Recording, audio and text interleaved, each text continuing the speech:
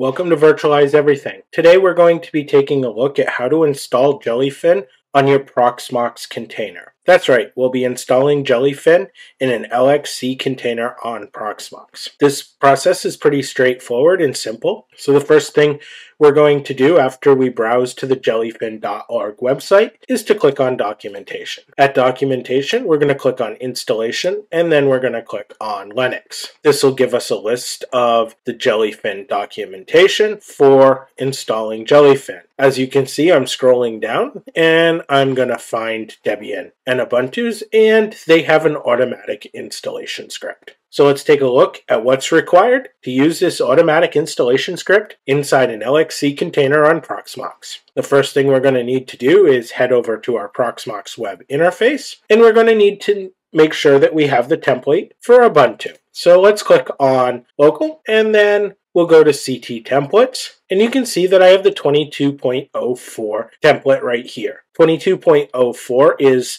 the latest long-term release support of Ubuntu. If I didn't have it here, I'd click Templates, I'd click here and search, and I'd start typing Ubuntu. Then I'd choose the 22.04 and press Download.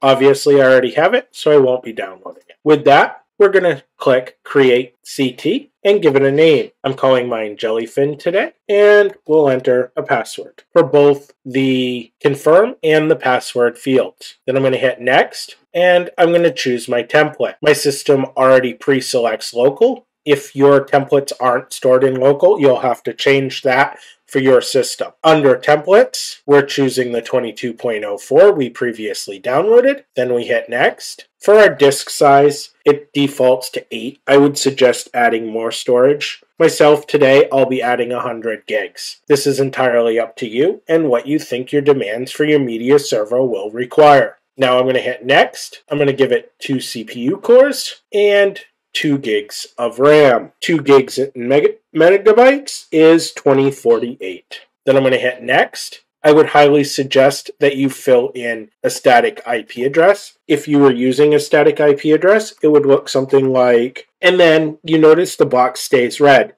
That's because you need to add your CIDR mask to it. And in most cases, for a 192.168 dot something dot 0 to .254 network, which is basically your standard Class C network, it's going to be /24. This may differ if you have a different network, and I hope at that point that you don't need me to explain CIDR notation for you. If you do, drop a comment and I'll help you out. For your gateway, you're going to do the same thing, but today I'm going to use DHCP for my network as it's just a little bit easier. You also may have to configure your bridge if you have multiple bridges set up on your Proxmox server, as I do. If you don't, the default of 0 will be fine for you. Now I'm going to press Next. DNS will stay the same as my host in most cases. Next, we can look through our settings, make sure everything's okay, and press Finish. Proxmox will now build your container for you. Now that we have task complete, we're good to close this screen and continue on with the process. We're going to select our new Jellfin server. In my case, it was called 107. We don't need to remember the name for this project, but it's good to identify it by.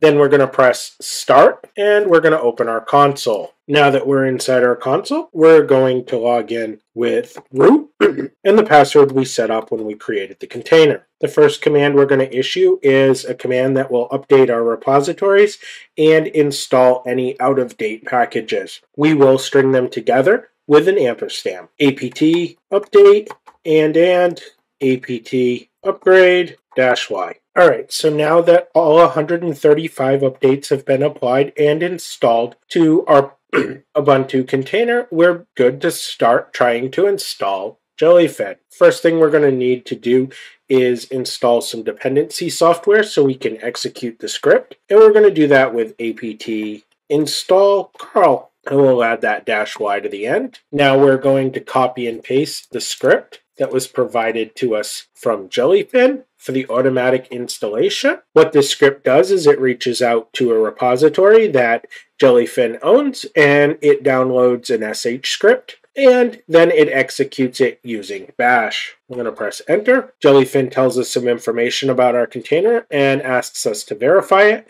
Yes, we're on an AMD 64 system. We're using Jimmy, and we're using Ubuntu. Press enter, and the installation process takes a few minutes. Alright, so Jellyfin's finished installing, and it's giving us a little bit of information about how we can access their web interface, which is going to be on port 8096, and they want us to use HTTP. But if we were to copy what they've given us right here, and then paste it into our web browser, like so, and try to run it, we're actually going to get a cert, because it's an invalid address. So what we need to actually do to find out how to interact with our Jellifin web server is to identify our IP address. Now, if you set it up static like I suggested earlier in the video, you're all set, you know it, and you can skip ahead a few minutes and I'll show you what to do with it. If not, and you set it up with DHCP like me, you're going to enter IPA and it's going to tell you the IP address of our container. Now, we're going to copy the IP address of our container, and we're going to head over to our web browser again. Now, this time in our web browser, we're going to start by typing HTTP, and notice we're leaving off the S, and then we're going to give it that IP address that we identified, either through the static in that you set up with your Proxmox server, or using the IPA command. Then we're going to add a colon, and we're going to add that 8096 to the end, press enter, and we're into our Jellifin container. We're going to use English, so I'll press next. Then it's going to ask you for a username and a password, and we'll press next. We don't need to add a media library. You may want to, I won't be. As I said, this is a demo on how to get Jellifin up and running and not using Jellifin, so I'll be pressing next. My language is English, and my country is United States, so I'll press next. I'm going to allow remote connections to this server, so I'm going to hit next, and I'm going to hit finish. Now it asks us to log in, and here we are logged in to Jellifin. We go to home. We go to dashboard, you can see that everything is set up and running, and we can begin using Jellifin. Now I'm going to leave you off at this point in the tutorial because we've successfully got Jellifin installed inside of a Proxmox LXC. I hope you enjoyed this tutorial, found it useful, and you're now able to start enjoying Jellifin. As always, have a good night.